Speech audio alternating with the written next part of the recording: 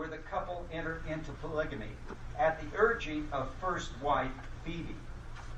On the 2nd of March, 1909, David took as his second wife Lenora Timpson, and just 9 months later gave birth to Rulon Timpson Jeffs, as I mentioned, born in December 1909. 2 younger siblings followed. Lenora, born in 1912, and Arlene in April 1917. Throughout this period, the family led a nomadic existence, living in a number of different communities. They moved from Salt Lake to Logan, then back to Salt Lake, a return to Logan, and thence to Midvale, a small mining town south of Salt Lake City. And I might mention that was where my boyhood home is, so I don't know the community. But they didn't stay there very long because they moved to the Butlerville Bench, and then to Provo, then ultimately back to Salt Lake City. All of these moves took place during one decade of the 19-teens. Prompting the family's numerous moves were 2 basic factors. The first was David's struggle to find adequate employment to support his polygamous households. Secondly, David sought to evade both civil and church authorities, seeking to eradicate the active practice of plural marriage, this intensifying in the wake of the Second Manifesto of 1905. This necessitated living on what became known as the underground. Thus, David took the name Jennings to keep secret his plural marriage. As Rulon himself later recalled, my last name was Jennings up until the time I was 11 years old, when the family reclaimed the name Jeffs. Despite growing up in a polygamous family, the younger Jeffs knew nothing about Mormonism.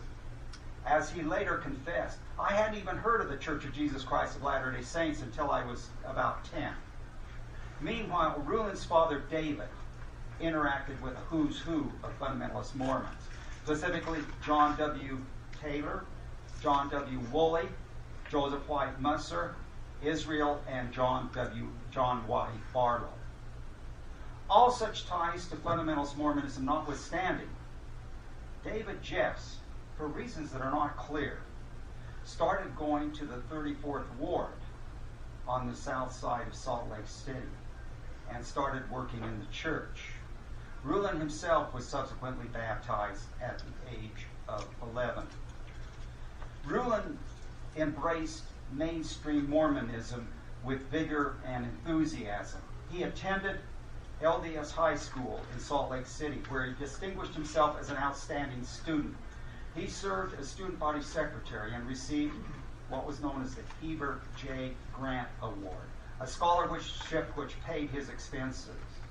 Rulon graduated as class valedictorian, affording him the opportunity to address fellow classmates at the graduation ceremony held in the LDS Tabernacle on Temple Square. Following graduation, he secured employment at the LDS Business College. At the same time, he took business college courses in accounting, which prepared himself for his future highly successful career as a certified public accountant. On that same campus, he met and courted Zola Brown, the daughter of none other than Hugh B. Brown, a prominent Latter-day Saint and later Mormon apostle. In early 1930, Rulon Jeffs was called to serve a 2-year LDS mission in Great Britain, departing that June. By this time, Rulon and Zola had developed a strong relationship and thus stayed in contact through correspondence during the course of his mission. Meanwhile, Rulon's parents both continued to be very active in the LDS church work, Herc in the Relief Society, and he doing block teaching and serving as a gospel doctrine teacher. Rulon's British missionary experiences proved initially challenging, but ultimately rewarding.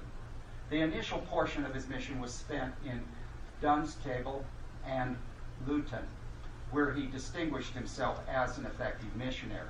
Thus, in November 1930, he was transferred to mission headquarters in Birmingham, where he served as assistant secretary to the president of the British mission, an individual by the name of A.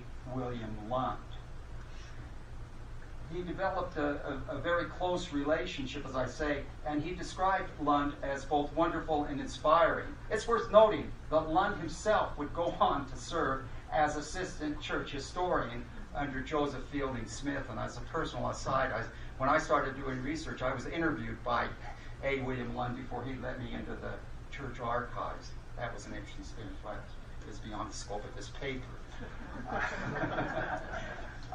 As Jeffs continued his mission responsibilities, A. William Lund was succeeded by James H. Douglas as mission president. At the conclusion of his mission, Jeffs wrote a mission status report under the direction of President Douglas, and was instructed to deliver it in person to President Heber J. Grant upon his return to Salt Lake in August 1932. The meeting, however, proved less than ideal. As Jeffs himself later recalled, upon entering Grant's office, I proceeded to shake hands with him, which I swear was like shaking with a cold fish.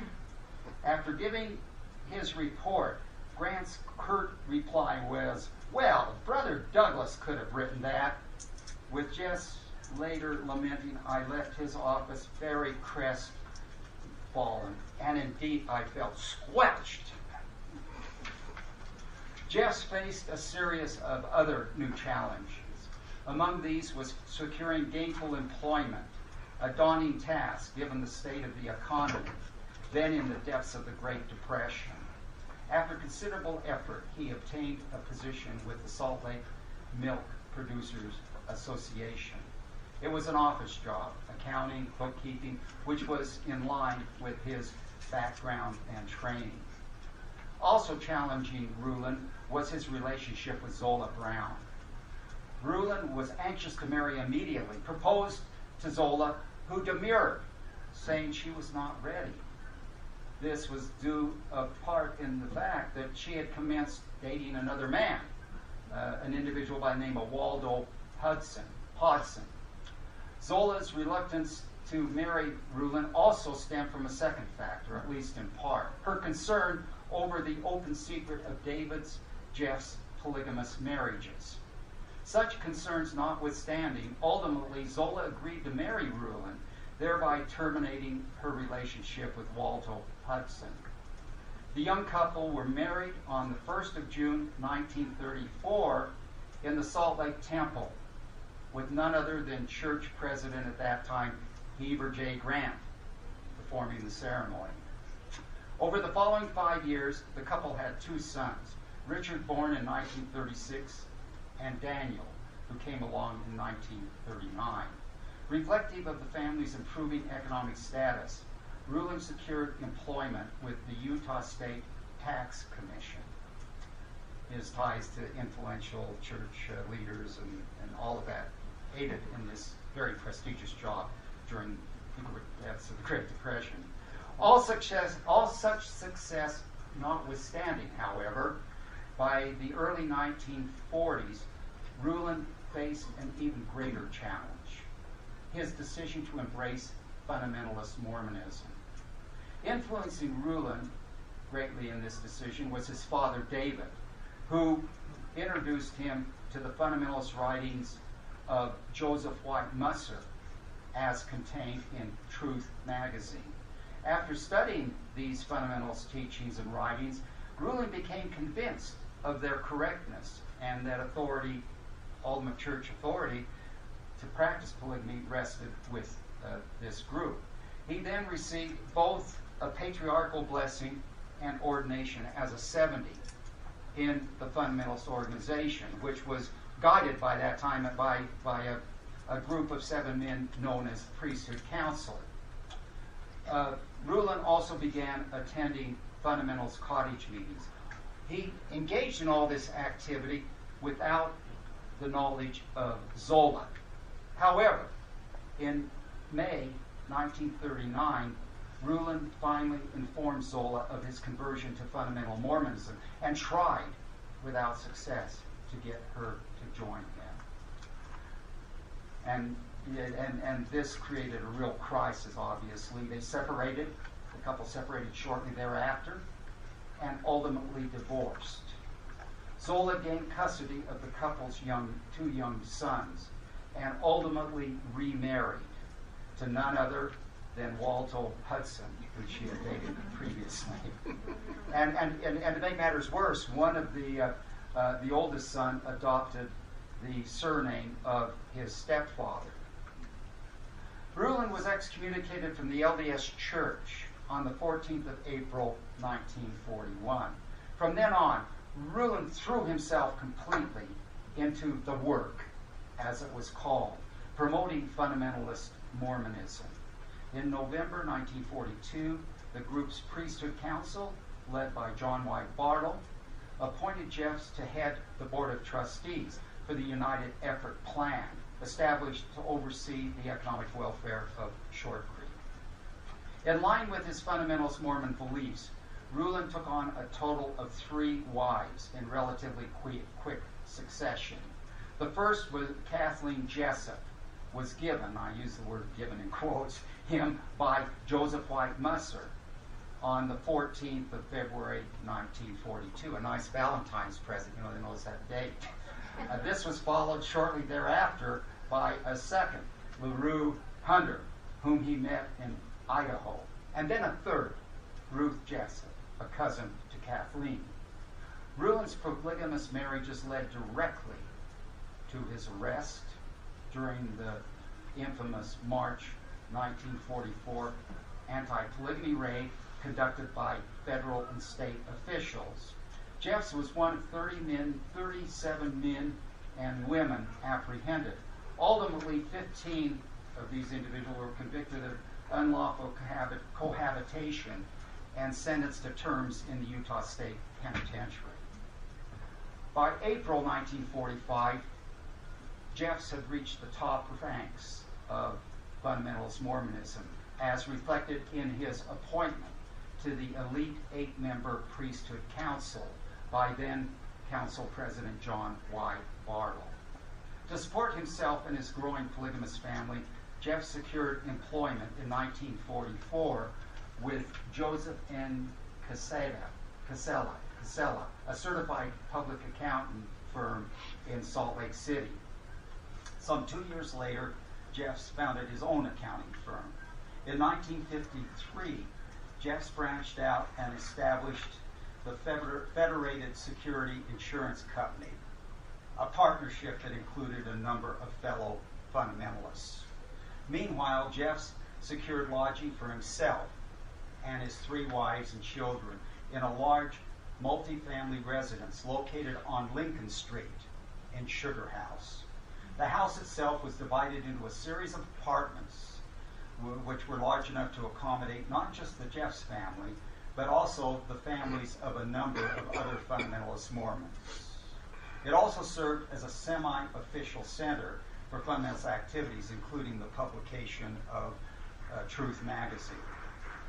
During the early 1950s, Rulon Jeffs and his fellow fundamentalists faced 2 major challenges. The first was a major schism within the ranks of fundamentalist Mormonism itself, ultimately resulting in the formation of the rival Apostolic United Brethren. Rulon supported the old council, thereby rejecting the leadership claims of Joseph White Musser and Rulon Allred, the latter who, following Musser's death in 1954, assumed leadership of the schismatic polygamous group that came to be known as the Apostolic United Brethren, or AUB. Concurrent with the schism came a second major challenge, and that was dealing with the negative fallout resulting from the notorious 1953 raid on Short Creek.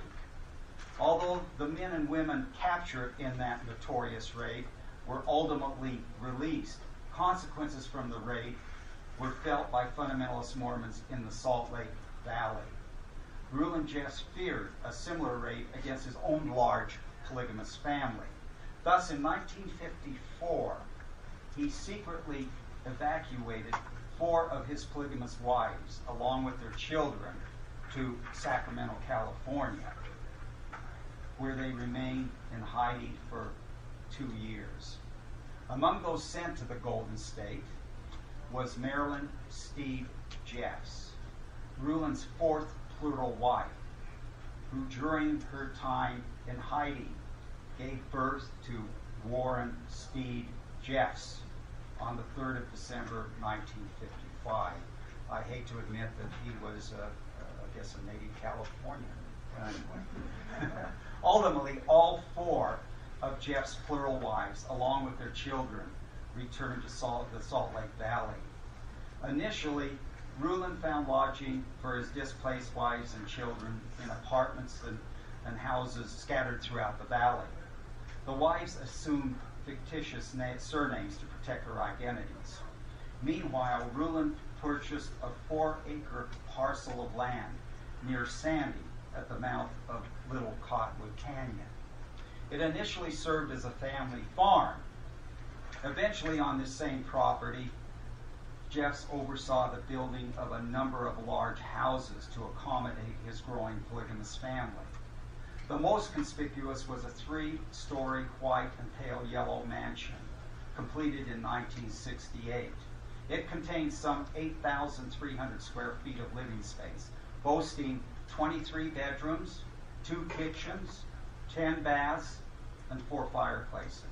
Downstairs, it contained a tiled baptismal font, and on the main floor there was a large meeting room designed to accommodate some 300 people. Here, worship services were held for local church members. Over the following decade, Jeffs oversaw the construction of 5 other houses. These included separate residences for his 4 oldest sons as they came of age. In the early 1980s, Rulon ordered the construction of yet another house to be built for himself, which was considerably smaller than his original sprawling residence.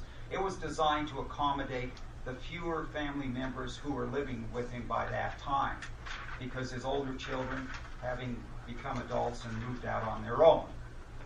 Rulon's original home was then converted into a private school for his own younger children and the children of fundamentalist followers. It became known as Alta Academy. In general, the Jeffs family compound, I'm quoting from the Observer, gave the appearance of a feudal estate plucked down in the middle of a modern, upscale American neighborhood.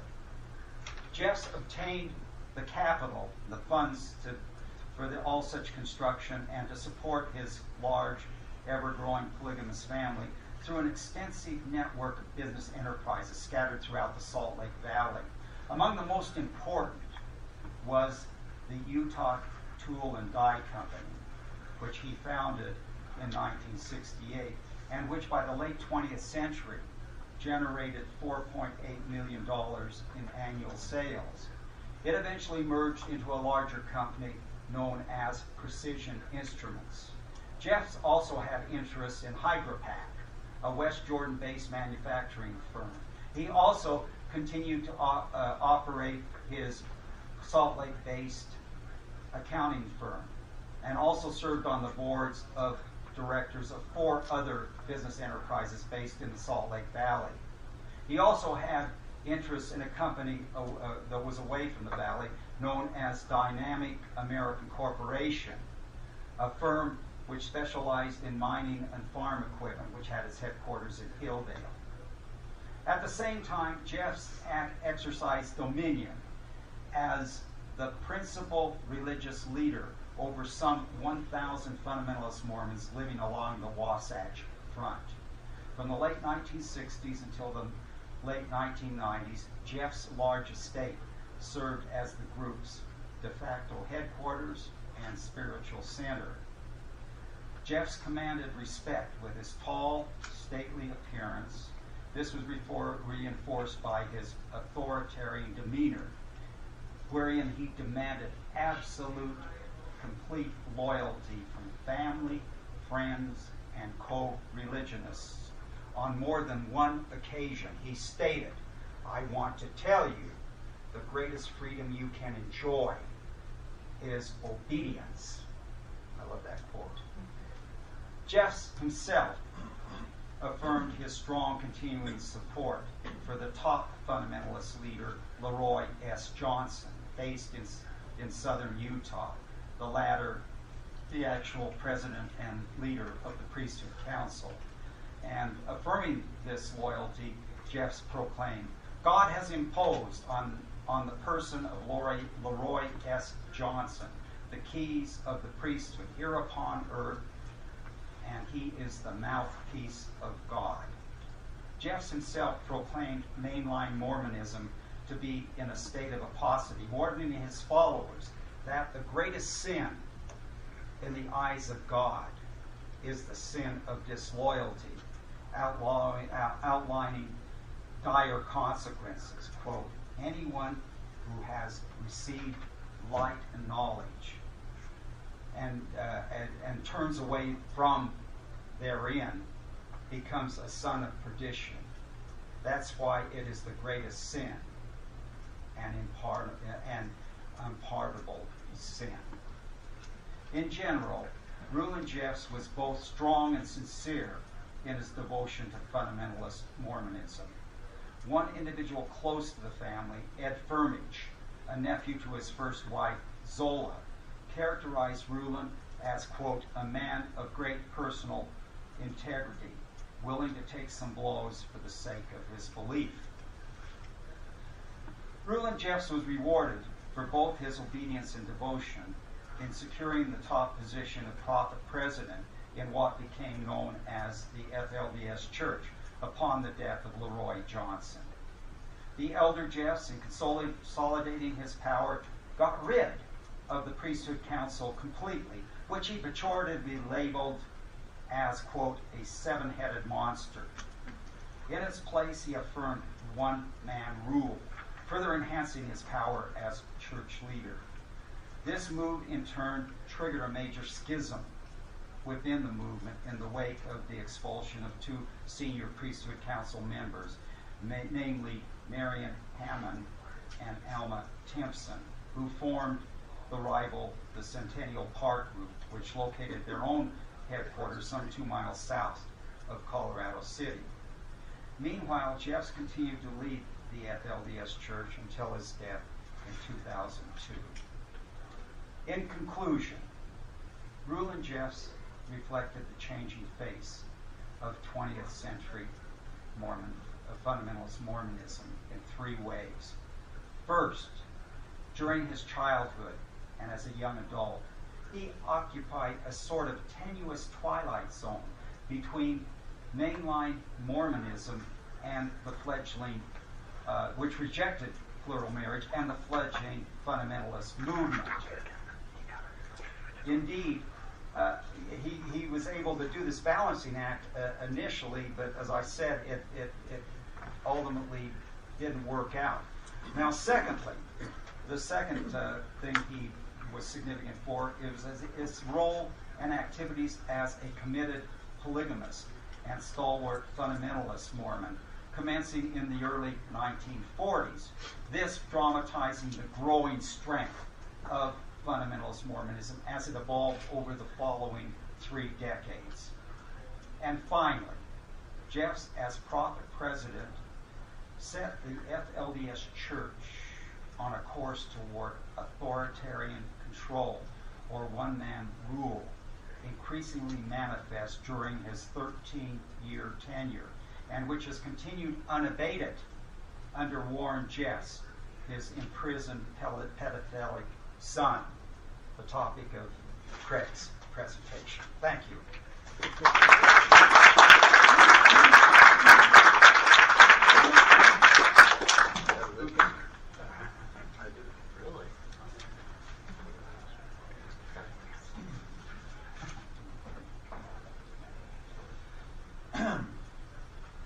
Proclamations and Prophecies from a Prison Cell, how Warren Jeffs continues to control the FLDS. In the Wayward Pines trilogy, now a television series, author Blake Crouch creates the picture of an isolated town where a deep cloud of foreboding seems to hang over the community. The town's people are suspicious of strangers and afraid to talk about the place or themselves. Added to the atmosphere of fear is the fact that there are cameras everywhere. Friends and even families spy on each other, and there are town leaders who punish those who are out of line.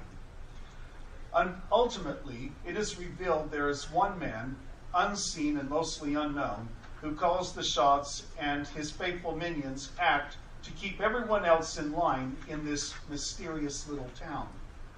In many ways, the twin communities of Hilldale, Utah, and Colorado City, Arizona, could be considered the Wayward Pines of the Arizona Strip. Both towns are controlled by the Fundamentalist Church of Jesus Christ of Latter-day Saints, known as the FLDS. And the community as a whole seems to have a dark cloud of foreboding resting over it. The similarities between the fictional town of Wayward Pines and the real-life communities are striking. The inhabitants of both places are suspicious of strangers, afraid to truly express themselves, are surrounded by cameras that track their every move, and are controlled by a man they not only cannot see, but many of whom have never even met. With the very real threat of arrest by federal authorities, Warren Steve Jeffs, prophet and president of the FLDS, went into hiding in 2003. His arrest in 2006 culminated in his being found guilty of 2 counts of sexual assault and sentenced to life in prison. As CNN wrote just the other day, quote, "It's hard to imagine that a convicted child rapist would be allowed to lead a church from prison, but that's exactly what's going on with Warren Jeffs," end quote. Warren Jeffs continues to exert significant control over every aspect of the lives of faithful members of the FLDS Church. This is achieved through a body of loyal underlings, threats of excommunication and its devastating results, and a non-stop flow of proclamations and prophecies from Jeff's prison cell. This paper will look at examples of and reasons for Warren Jeffs' unnatural control over his followers. The simple answer to the question of why people so dutifully obey the words of a man locked in a prison 3 states away is because they believe him to be the prophet of God. But it is much more complex and involves not only the belief by his followers that Warren Jeffs is the one man on earth who speaks with God, it also involves a rigid socio-religious construct that has evolved over the years within the Fundamentalist Mormon sect. We do not have the time to go into all the factors that set up the perfect storm, so to speak, for a leader like Warren Jeffs. Suffice it to say that as the FLDS moved from the rule of a priesthood council, as explained by Newell in his paper, that was made up by the leading man of the community, to a one-man rule or extra powerful prophet figure without any religious and social controls or safety guards, it left itself vulnerable to the machinations and manipulations of a man such as Warren Jeffs. Isaac Weiler, a former member of the FLDS, described Warren Jeffs as a control freak from hell, whose demeanor was cold, almost mechanical, but whose sermons, delivered in a monotonous cant, were strangely hypnotic. Family members, as well as other former church members, described Jeffs as a person who not only liked to be in control, but also liked to mess with other people's lives. In order for Jeffs to be able to continue to exert control over his flock, he and his most loyal followers have portrayed him as an innocent man of God, wrongfully accused and incarcerated by an evil government persecuting God's chosen prophet.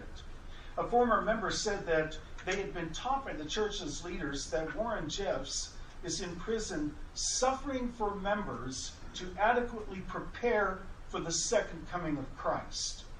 Dr. Miriam Holm, the town's healthcare provider, echoed that idea. She said, "We miss our prophet, Warren Jeffs. We know he is innocent, and we all yearn for his deliverance to be able to see him again." Excuse me.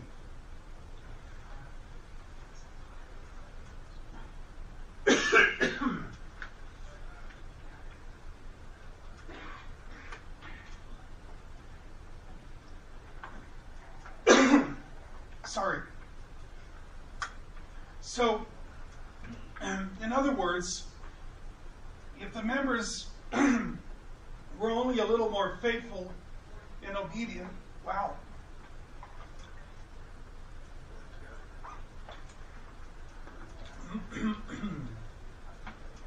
Thanks. Now we'll try this again. So if the members were only a little more faithful and obedient, the prison walls would come crumbling down, and Jeffs would emerge a free man conveyed by angelic escorts. Children and adults are repeatedly reminded that Warren remains in prison because of their fault.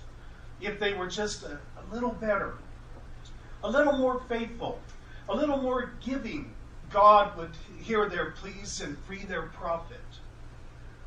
There are even pictures of Warren Jeffs hanging in houses and other buildings with the question of how long must he wait in prison? And just to add a little kick in the pants reminder that the people are not faithful enough for Warren to emerge triumphant from his prison cell. In fact, according to Jeffs, God is angry and disappointed with the FLDS for their lack of faith and obedience, which has caused him to remain in prison. He has told them, repeatedly told them, in these proclamations and prophecies that are read week in and week out, that if they don't repent and show more faith and devotion leading to his release, God will raise up a new people in their place. An even more potent form of control are his revelations to both the flock and the world. In a series of revelations and proclamations to the President of the United States and other world leaders, Warren Jeffs, claiming to speak in behalf of Jesus Christ, spoke about the murder of unborn children in Sodom and immoral ways, not of the pure way of my coming. He then proceeded to warn the United States, China, Russia, Iran, Turkey, Nicaragua, the rest of Central America, Bolivia, Ecuador, as well as a host of other countries, that doom and gloom would come to them. But he also made sure to mention himself by repeatedly commanding, "Let my servant go, that he may perform his mission to prepare my people for my coming. Cause that the prosecutors," this was when he was on trial, "now cease their attack upon my servant Warren Jeffs." And later, after being sentenced to prison, he again commanded in a bizarre statement, "Let my keyholder of full authority go free, my now prophet, mouthpiece, and pure sealing authority unto sealing blessings unto eternal life." Jeff's numerous revelations and proclamations have filled more than one volume, which has been printed and published, found in hard-bound books, and sent throughout the United States and world at a high cost to the FLDS members. But that is not all. Jeff's God also saved some wrath for the LDS Church. And this is a quote here. "Let also Mormon Church, as world calls such, repent, as I shall cause Mount Olympus to fall on Salt Lake City, to make promised prophecy fulfilled that Salt Lake would be a lake again, Mount Olympus falling across valley in world land pressure explosion. That city is my enemy now. Amen. Now know only Fundamentalist Church is my own true saving power in priesthood on world. Amen." Jeff Scott needs to learn how to speak English, but that was the quote there. But some of the most heart-wrenching and controversial revelations and proclamations were saved for Jeff's own followers, who are repeatedly, as I mentioned, called to repentance for forsaking, quote, my laws and ordinances, end quote, and just not doing enough. But the general displeasure expressed in the prophecies and proclamations have been peppered with prohibitions that make most outsiders looking in just gasp in astonishment.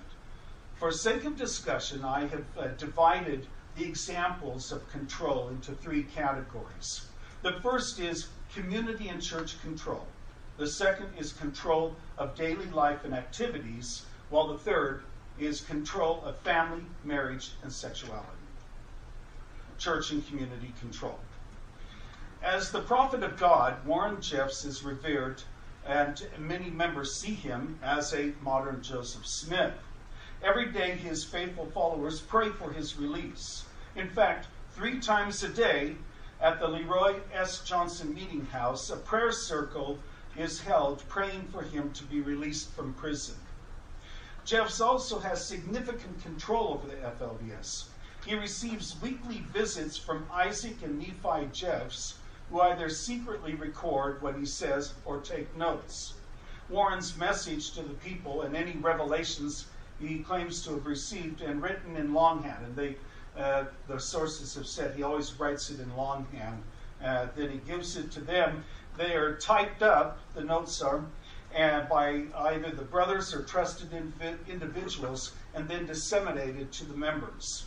Furthermore, he is allowed to send and receive as much mail as he wants, and is allowed a 15-minute daily phone call. He then has his representatives stand up at the pulpit each week and deliver his messages.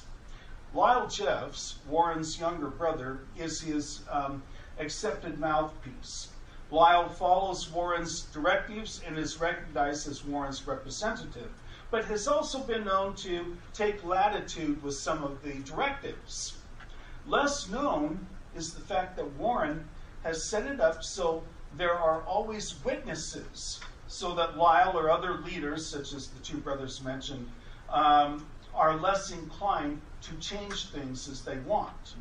He has at least 2 men visit him at a time so they can be witness to his words and report back to him if one or the other does not relay the message exactly as he wants. He encourages his brothers and other henchmen to spy on each other. That's how he keeps control among his inner circle of leaders. He basically pits them against each other. Furthermore, Lyle Jeffs fears his brother. He has said that he didn't dare approach Warren on some things because Warren would become angry, send him away, and take his wives and children from him. Another little-known wrinkle to the present FLDS hierarchy is the importance of Isaac Jeffs. While Lyle appears to be the public heir apparent of Warren, another brother may actually be closer to the highest position. A good deal younger than both Warren and Lyle, but of the same mother as both Warren and Lyle. Isaac, according to a close family member, and I might add a very close family member, appears to have a higher church calling than even Lyle. On several occasions when discussing difficult issues, this relative saw Lyle defer to Isaac. This, in part, is because Isaac has been more faithful and trustworthy to Warren than Lyle. As a sign of Isaac's important position in the FLDS Church, Warren assigned between 3 and 4 of Rulon Jeff's widows to Isaac as his wives. It has been within this framework that Warren Jeffs has issued numerous revelations and proclamations over the years regarding every aspect of members' lives. Beginning in about 2012, a large complex was built in Hilldale in a very short time. The larger part of the complex was used as the new bishop's storehouse. the FLDS Church took over an elementary school to the north of the storehouse, and in the last months of 2012, there was feverish activity at the storehouse when and the whole complex, when two very large houses and a smaller one were built to the south of the bishop's storehouse, and the school was turned into a place for interviews, indoctrination, and rebaptism. Families were required to bring their assets to the lobby of the school and turn them over to church authorities. The families then waited in silence for hours in a large room that continuously played videos of Warren Jeff's preaching, and around the sides were big pictures of Warren Jeffs looking down on them. Let's see, preaching. Each member of the family was then interviewed, and if they were deemed worthy, they agreed to live the United Order and faithfully follow their leaders. They were then taken to small little changing rooms where they changed into baptismal clothes and were baptized. 2 baptismal fonts were built from 4 classrooms, and the interviews and baptisms were going 24 hours a day, because Warren had provided a prophecy that if all members were either recommitted to live a Zionic life or expelled from the community, and if the houses were completely finished by midnight, the 31st of December 2012, he would walk out of prison a free man. The men building the houses for Warren Jeff's large family and the special house for Warren were working around the clock as the new year approached, and the rest of the community were frantically interviewing and baptizing. In the interview process, thousands were dropped from the church for lack of faith and unworthiness. The houses were finished, and all the people baptized before the stroke of midnight. But when Warren didn't miraculously come forth from the ruins of the Texas prison, the excuse was that the people did not do a good enough job, and therefore had displeased God. Another church building project was just this past July, when a 9-foot wall went up around the large Leroy S. Johnson meeting house, which, according to some critics, broke city code for fence height. The entire fence was built within the space of a little over a week by a small army of men and boys. It left outsiders wondering why so much time, effort, and material was spent on this project. In spite of wondering, there was little question, though, that a project of this size must have come from Warren, or the orders to construct that had come from Warren. A former FLDS member said the building of the wall was probably for more privacy from the press and prying eyes. Less than 2 weeks after the fence was finished, an important meeting took place in the Johnson Meeting House, in which dozens of people, including whole families, were exiled from the community. The meeting was devastating for everyone in attendance. For years, the FLDS Church, through its United Effort Plan, owned all of the houses and other property in the town. Those disagreeing with or being cast out by the leaders stood the very real risk of losing their home and property because it was technically part of the United Order, or UEP. The UEP tried to evict Ross Chatwin as a tenant at will from his home in 2004, but he fought it by going to court and eventually winning. Jethro Barlow was evicted from his home, and it took several years for him to get it back.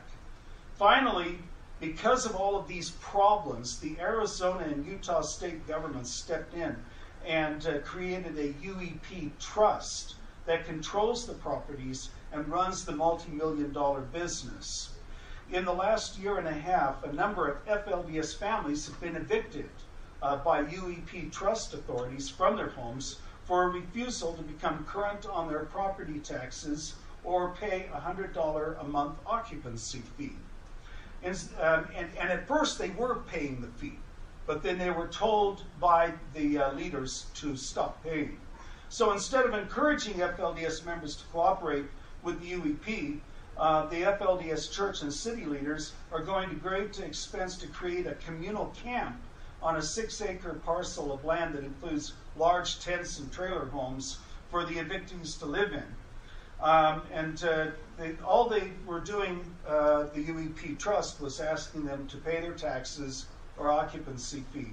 But the FLDS leaders even went to the length of telling the members not to read any notices posted on their doors, and they have people go around and get the notices so that they won't read them.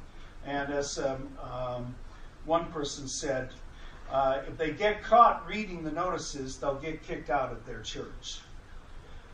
One of my Short Creek sources told me that for the last several months, FLDS leaders have been telling the faithful they need to give even more money than usual in order to pay for new housing outside of town for the people who have been evicted from their homes.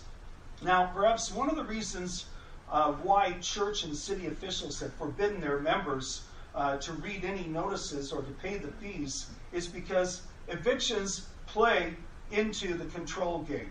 Warren Jeffs had a revelation prophesying that the government would come and drive the members from their homes. Lyle Jeffs and other leaders have reminded the members of this and told them that this fulfills Warren's prophecy. Warren, Lyle, Isaac, and the other Jeffs are good at using difficulties and tragedies to further their aims or tighten their control. A very sad example of this is the recent devastating flash flood that claimed 13 lives, all women and children. In the days after the tragedy, Thomas Jeffs, son of Lyle Jeffs, said, quote, "The people are going to be scared out of their minds," end quote. And he feared that his father would take advantage of that by telling them that this is judgment from the Lord. He also said that the disaster, quote, played right into his father's and uncle's playbook, end quote, and would prove him a prophet in the people's eyes. Sure enough, a day later, the influence of Warren Jeffs and his brothers could be seen in the news conference held in which the two men who lost wives and children went beyond discussing their loss. Both men read a statement referring to Short Creek homes being taken by the state and called it religious genocide. Joseph Jessup, who lost 2 wives and children, mentioned losing his home. Ironically, according to records, UEP Trust records, neither man has been evicted. What is even more ironic and certainly sad is that Joseph Jessup had already lost his house and family. Warren Jeffs had sent him away to repent from afar, and he had been in Colorado for over 4 years. When he got the phone call that he needed to come home and identify the bodies of his wives and children. But Jeff's control of the community does not stop there. It has been commonly known among the Twin Towns populace that the local governments and police force are under the control of the prophet. A relative of Jeff's recently confirmed that the mayor, city council, police, and others are still under the control of Warren Jeffs. Evidence of this was brought forward in June of this year by Charlene Jeffs, estranged wife of Lyle Jeffs, when she testified that the marshals in the town take direction from church leaders and help keep children of parents who have been exiled from their parents. At a child custody hearing, a uniform-clad marshal named Curtis Cook arrived at the hearing and told Charlene Jeffs he was attending for and at the direction of the FLDS church. That is not all. According to Sam Brower, the town's marshals, as members of the United Order, attend United Order meetings and have facilitated the separation of non-United Order families from United Order families. Furthermore, they give regular reports to Lyle Jeffs and have reported to the Jeffs when and why outside law officials are in town. Like the marshals, Colorado City Mayor Joseph Allred also reports to Lyle Jeffs on a regular basis. Okay, control of daily life and activities. At the same time as the previously discussed turning over of assets and recommitting to live the United Order, Jeffs ordered that trampolines, bicycles, boats, toys, and other possessions be turned in. Furthermore, he ordered that TV watching be greatly curtailed and that there should be no internet access. And even before Jeff's arrest and conviction, he had commanded his followers to get rid of all of materials for studying and teaching and use only priesthood-approved materials. Control over the daily life of the faithful does not end there, but extends to the food they are allowed to eat. In 2013, word spread that FLDS children were only being allowed a diet of beans and water. While the diet appears to be more than just beans and water, there are still, as Sam Brower described it, bizarre menus. No pork, very little meat of any kind, next to no dairy products.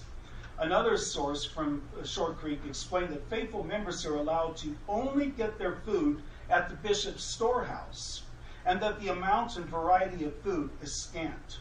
While there is a good amount of fresh produce now, by late winter, that has usually dwindled to almost nothing. The food of necessity is rationed, and the quality is not good.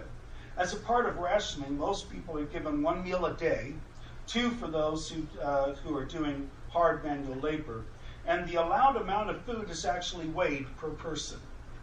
A bizarre event reminiscent of a third world dictatorship was recounted by Sam Brower back in 2013. Quote, Lyle Jeffs had decided to celebrate his birthday by having the community pay homage to him by summoning the entire town to the bishop's storehouse and having them all wait in line in order to receive an apple and a couple marshmallows in honor of the day. Their supreme leader referred to the event as a smile from Lyle, end quote. Okay, control of family, marriage, and sexuality. Of all of the destructive decisions made by Warren Jeffs, excuse me, perhaps the most destructive has been the dissolution of so many marriages and repeated breakups of families. Hundreds upon hundreds of families have been broken up, parceled out, renamed as wives and children are passed from an unworthy man to a worthy man, who in turn is accused of being unworthy, and then they are passed yet to another man. Thus thousands of people have been negatively affected in this vicious cycle that have destroyed families and left children confused about who they even are. I remember a couple of years back, Will Bringhurst and I were sitting in the Merry Wives Cafe, which is off limits to the faithful, I might add, meeting with one of our contacts. We were discussing family relationships of some of Warren Jeffs' wives for the 3rd volume of The Persistence of Polygamy. I noticed a young man aged about 17 or 18 listening very intently. Finally, he came over and asked what we were talking about. I said that we were talking about who is related to each other, and he replied, "Those are some of my families. I recognize the names, but I don't know anything about them. I wish I did. I was kicked out a few years ago, and I've been on my own since then." FLDS families have become broken up, and those sent away have suffered incredibly. A recent example of such was Ida Roundy Steed, who was age 55. She had previously had a nervous breakdown and had a history of depression. In about May of this year, she was sent away to repent from afar. She was taken to Pullman, Washington, where 1 month rent was paid for, and then she was left alone with no money and told to fend for herself. 2 months later, her body was found in the house. She had been dead for almost 2 months. The cause of death was a bleeding ulcer and malnutrition. There were no pictures of her children in the house, as she had been told that she had lost her children because of her unworthiness, and therefore they were no longer hers. But in practically every room of the house was a picture of Warren Jeffs. For those who are sent away, often for unexplained weaknesses and sins that have supposedly offended God, there is confusion, loss, and a feeling of complete isolation. For those who refuse to leave the community or who decide on their own to leave the FLDS, they are shunned by the faithful who have been told by the Jeffs to have nothing to do with apostates, even if they are family members. And no one dares even question such harsh directives, because to question means lack of faith and also the possibility of being expelled. One family that left the church suffered immensely as they lost their friends and are shunned wherever they go. Even more painful was they lost their family. and they are no longer welcome in their parents' homes or anyone else. Lauren Holm, who chose to leave the FLDS church after being sent away and went to court to have access to his children, explained that when his children visit, his ex-wife parks down the street and has the children go to the house. That's so that she will not have to speak to him, as she is not supposed to have any contact. Holm is actually lucky, though, because more often than not, when a person leaves the church or is sent away, their spouses and children simply disappear. They are sent into hiding at various secret locations, and the wives and children are assigned to new families. Talking about the numerous families that have been broken up and wives being reassigned from one man to another, Willie Jessup made an astute, albeit crude, so hopefully I won't offend anyone, comment. He explained that the Bible teaches us to honor our father and mother. Quote, Warren Jeffs came along and said, "The hell with your father and I'll screw your mother," end quote. The paradox is now that Warren Jeffs is incarcerated, no faithful FLDS are allowed to have sexual relations with their spouse or spouses. There have not been any marriage sealings performed since Jeffs, who was the only one that performed the marriages, was arrested in 2006. And in 2011, they were all told that their marriages were void and they are not to live as husband and wife. They can live in the same house, but they are not to have sexual relationships until Warren comes out of prison and reseals them. If a married couple should have relations, it would be considered adultery and they would be punished. But it wasn't just sexual relations that was banned. According to some sources, any form of intimacy was banned. A former member was told personally by Lyle Jeffs that he was not to kiss, hug, touch, or have relations with his wife. Jeff's draconian edicts have had the expected results. There are almost no children under the age of 4 years old, and as each year slips by, the drought of newborn babies paints an ominous picture for the future of the FLDS. There appear to be a few exceptions to that rule, and the backstory is almost beyond Orwellian. In 2013, we were told there were rumors of a new sex ritual that had been introduced that so disgusted one family that they packed up and left the very next day. We had heard from several people about rumors of 15 men who had been selected to father all the babies among the FLDS, and little by little this was confirmed. One faithful follower was told by Lyle Jeffs that sexual relations would be considered an ordinance and as such would have an officiator, recorder, and witnesses. This follower was shocked. But after leaving the fold, he was told by an insider that the number had actually decreased to 3 trusted men or seed bearers of a worthy bloodline who were called to impregnate all willing girls and women ages 12 and up. Neither he nor we, however, were able to confirm that small number of men or the ages of the females. Nevertheless, enough sources have discussed this practice that it is obvious something of that nature is happening. So, conclusion. As a close relative of Warren Jeffs recently said, Warren is absolutely in control of the FLDS. He is very much involved. And the effect of these years of Warren's erratic, narcissistic rule has been devastating for the FLDS. Economically speaking, the once thriving communities are struggling, but not as much as their inhabitants. Describing the poverty of the people, Willie Jessup said, quote, "The destitution level is almost unbearable," end quote. Another critic of the Jeffs explained, quote, "Things are really falling apart in Short Creek for the cities and the church respectively. The Jeffs need to keep the slaves sending in their money so the royalty can continue to live in the manner they've grown accustomed," end quote. Sam Brower has referred to the FLDS leadership as a crime syndicate that specializes in child abuse.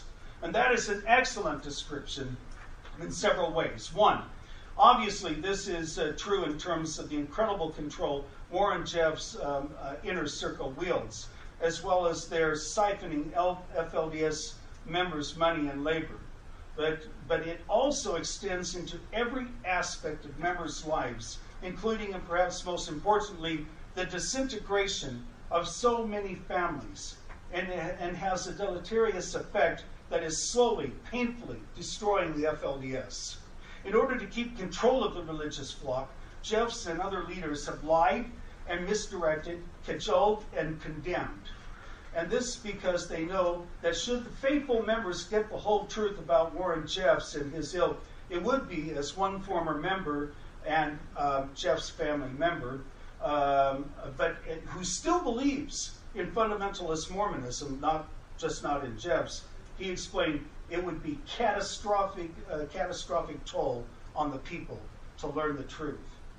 Over the years, thousands of FLDS have been sent away or have chosen to disassociate themselves with the FLDS Church, and many more are in the process of leaving. July 4th this year, Colorado City's Cottonwood Park was a beehive of activity, as at least 3,000 former FLDS members and supporters gathered for a good old-fashioned Short Creek 4th of July, as they used to have before Warren Jeffs took control. Carl Broadman said, quote, "I think everybody is so hungry for it and thirsty for that old-time way," end quote. The exiles had returned to their home to celebrate the way they once had and to demonstrate that in spite of all of Warren Jeffs' efforts to crush and reshape in his warped image, not everyone is going to give in. Jeffs continues to have immense control and power over some, but not all. Thank you.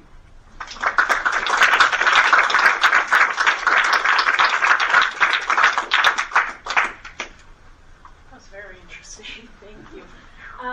We have about 15 minutes for question and answer, and I will just let Newell and Craig field those if you gentlemen want to. Yeah. Okay, you want to? Yeah, you guys go ahead and field. This is amazing. Your presentation has been just really incredibly enlightening. I have about 50 questions, but I will. One of the questions I have is, how did you ever get that kind of information? And how do you get into that kind of thing?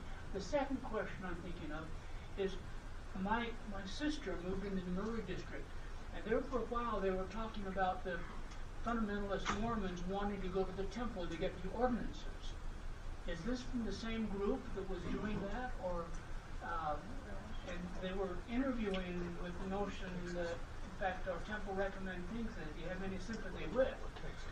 How does that fall in place, and where are we at? Okay, the second question first. Both the AUB and the FLDS have the temple ceremony, so they don't need to sneak into the temples. Admittedly, the FLDS version, thanks to Warren Jeffs, is, as I put it, I've also spent a lot of time studying anti-Mormon literature. That was my thesis, was 19th century anti-Mormon literature.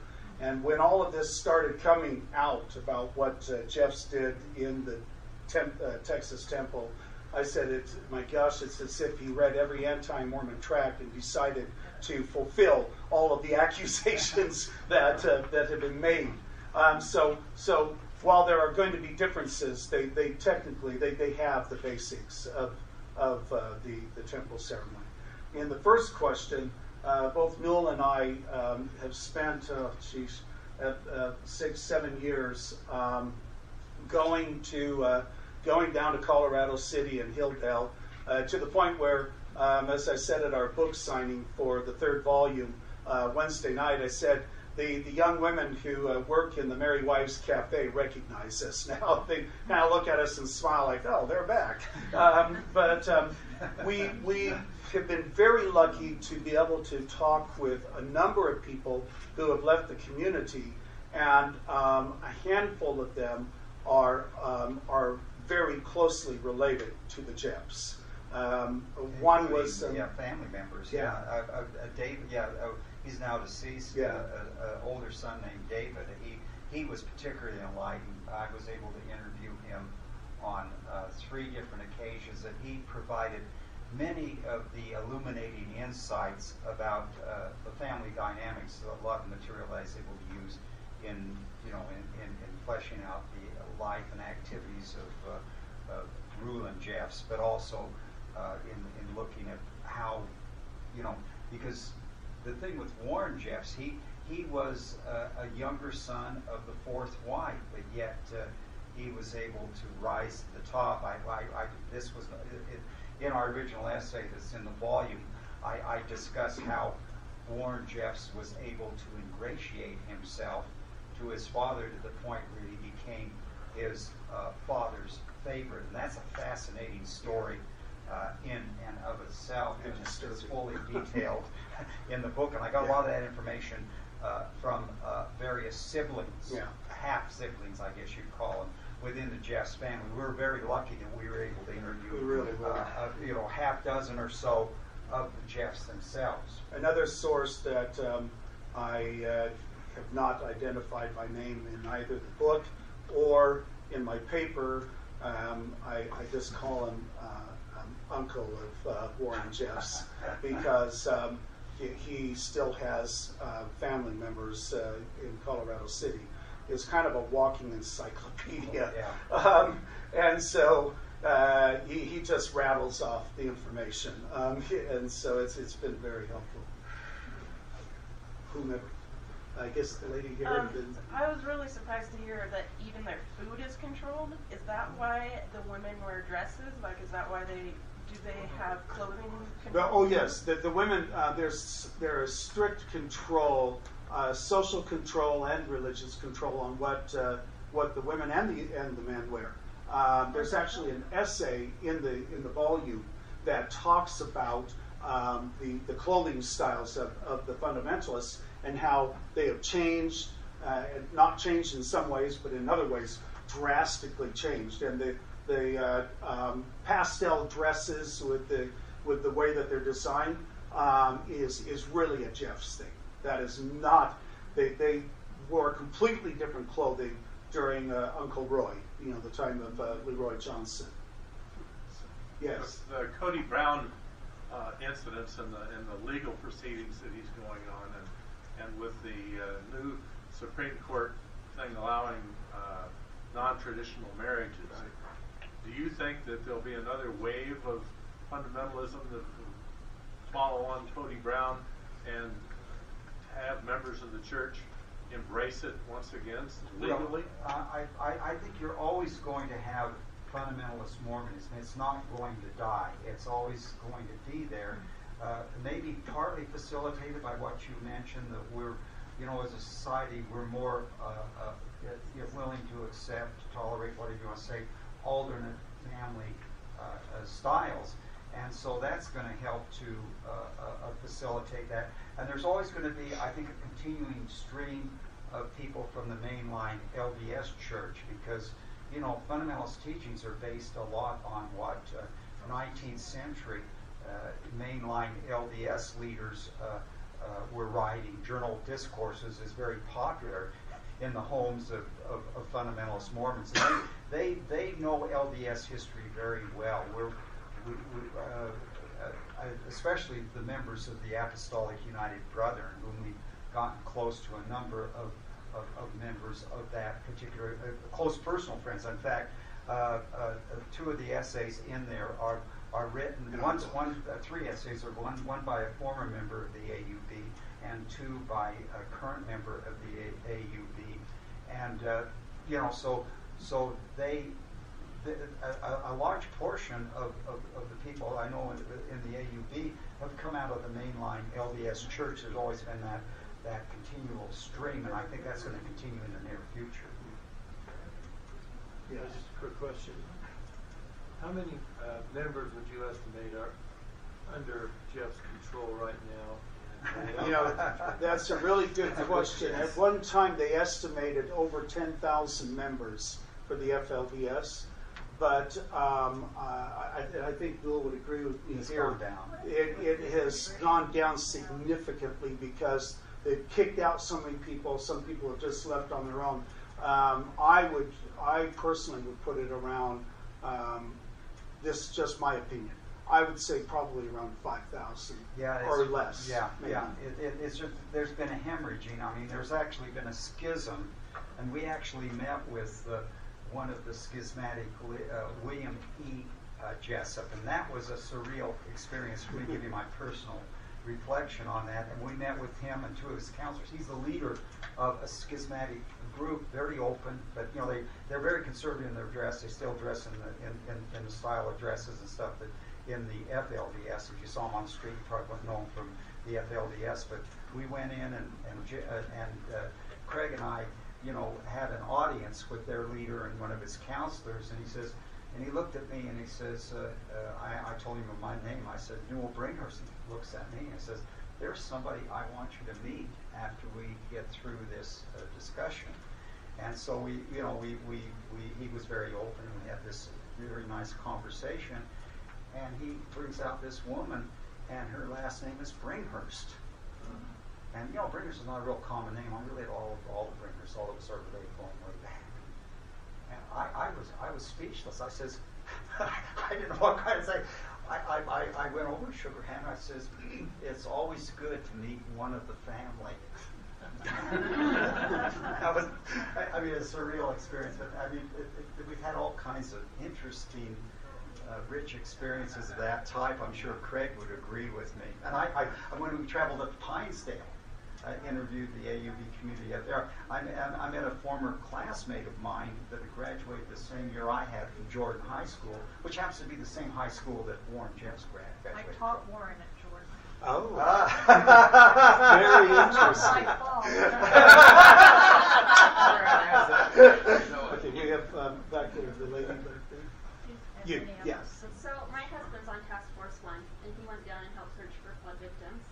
And the night before they came home, there was a big meeting with all the searchers. And he said that the fire chief, who's FLDS, gave a very heartfelt, long speech thanking them, and basically told them, in short, that they were astounded that anybody came to help them. And he feels like, and the women came every night and fed them and lunch and everything, and so he had a lot of interaction. He came home very culture shocked, I have to tell you, but he had a lot of interaction with the community, and he feels like there's hope that this event is really going to open up some of their eyes and realize that they're not as isolated and hated and rejected. I think the war makes them feel like that. Exactly. And he's hoping that this is going to make them realize that people care about him. And I think so. What do you think about that? I think so. I heard from a couple of my contacts that, I mean, both Newell and I had heard from the various people we talked with over and over that they're told by their leaders that they're hated by everyone. I mean, you name it. It goes on and on and on, and that basically all of the outside world wants them dead. I mean, I'm paraphrasing, but that's basically what it is. And so I heard from these couple of sources that they were just shocked, and we're really touched by the fact that people went down there and were looking and for the bodies, were trying to help any way they could, that all of these messages of condolences and everything came in. And I think, sadly enough, well, happily enough, something good might come from this horrible tragedy. Two questions. I haven't been in the right place at the right time. I haven't had a chance to see Prophets Pray, but I just wondered if based on your research, if you guys have seen it and if it's accurate. But my bigger question is on the legality of this whole thing. In an environment where the LDS Church, the mainstream LDS Church, is really worried about religious freedom and the restriction of religious freedom worldwide and what it does to the church, you think, gee, let these people do their own thing. But then I think about what's-his-face Green, who got busted for Medicaid. I think he got busted for Medicaid fraud. And that's why it was either Medicaid, anyway, it was some government thing. It wasn't, polygamy. It wasn't taking child brides. And so I'm thinking, okay, the government ought to have an interest in getting Warren, in shutting Warren Jeffs up, so that because the results that we see, the social result that we see from all of this is these kids who get out, and end up becoming alcoholics and drug abusers in St. George. Because, so it becomes a social problem that the rest of us are going to pay taxes to support. So you say, okay, religious freedom versus we're all going to inherit the social consequences of this mess that's being created. Where's the line? What do you do? Well, I think part of the problem here is, with Warren Jeffs himself, you say, why not just isolate him completely? But you have the matter of constitutional prisoner rights. And so, that's the real issue with Warren Jeffs. And as far as the community is concerned, they, as Craig articulately pointed out in his presentation, there's deliberate isolation. It's sort of what you had in the old Soviet Union, particularly during the period of Joseph Stalin, where you're isolating this whole community, and they develop this cult-like mentality, and it does, as you indicated, butt up against the idea of religious freedom.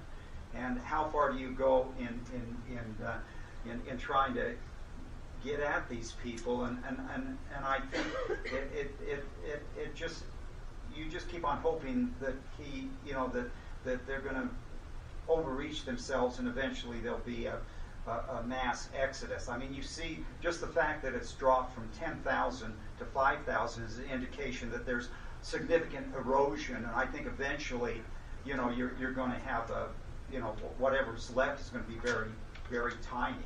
Yeah. Two things really quickly. One, actually, Green was convicted for sex with an underage girl. They started looking at him for, welfare fraud to start out with, but they ended up convicting him because one of his wives was 14. Then the other thing is, yes, I've seen the movie. Newell and I have interviewed Sam a couple of times, and I have a couple of other times beyond that, Sam Brower. And generally, I really like the movie. And I know that Sam is pushing to maybe shut Warren up under RICO laws, and under the RICO law. And, hopefully that works, because it's bad. I was going to mention, remember, the premiere in Salt Lake is tonight. Yeah, that's right. It's coming out. So if any of you don't have plans, or if you want to know more, go see the movie. Yes. What is the movie? Is the Jeffs Prophets Pray. Prophets Pray. So we're good too. Yeah, I'm sorry.